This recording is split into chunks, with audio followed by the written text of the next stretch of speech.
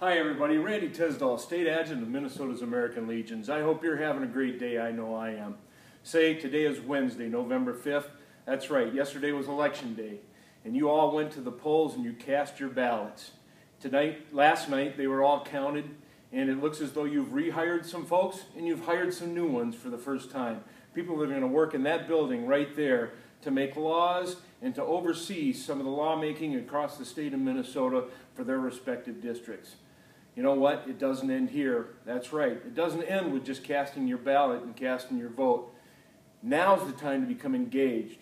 Get out there and talk with your local legislators. Meet with them in their local communities. Tell them what it is that you feel are concerns to you and your community, especially those of you that are veterans. Make sure that your voice is heard. You did yesterday. Your voice was heard at the polls. Continue to do that throughout the following year. This legislative session is about to start up in a few months. The Commander's Task Force will be meeting this afternoon to work on their legislative agenda, an agenda of issues that are relative to Minnesota's veterans.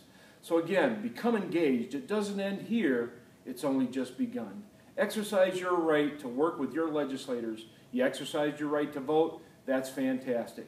Take it to the next step. Work with them to make sure that they do what it is you want them to do while you've hired them into their new office. Again, my name is Randy Tisdall, the State Adjutant of the Minnesota American Legion. If you're not a member of a veteran service organization and you're eligible to join either the American Legion, the VFW, AMVETS, Vietnam Vets of America, the DAV, there's many of them across the state of Minnesota that represent our veterans.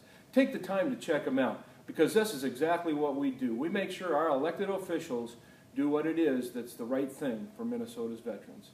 So, on behalf of the American Legion and all the veteran service organizations in Minnesota, have a great day.